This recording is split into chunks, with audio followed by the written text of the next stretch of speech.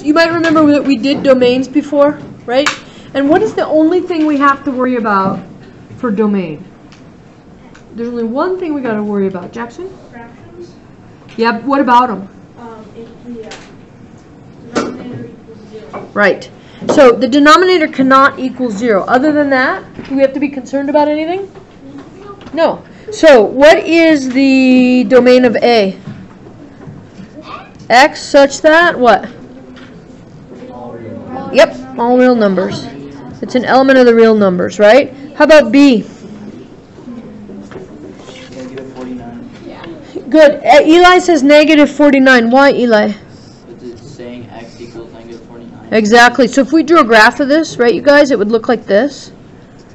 And the only x possible here is when x is equal to negative 49.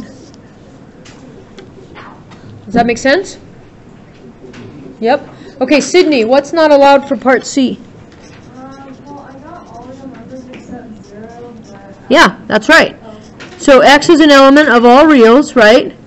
X cannot equal 0 because that's what would make the denominator 0. Good.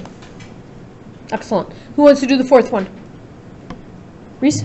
I got x such that x is a real number and x is not equal to negative 9.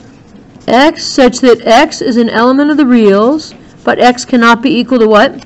Negative 9. Negative 9. Do you guys agree? Yeah. Yes. So, and one way, remember, to do this is to just set this equal to 0, right? So I would solve this, and I get negative x equals 9, which means x has to equal negative 9, but actually it can't equal that.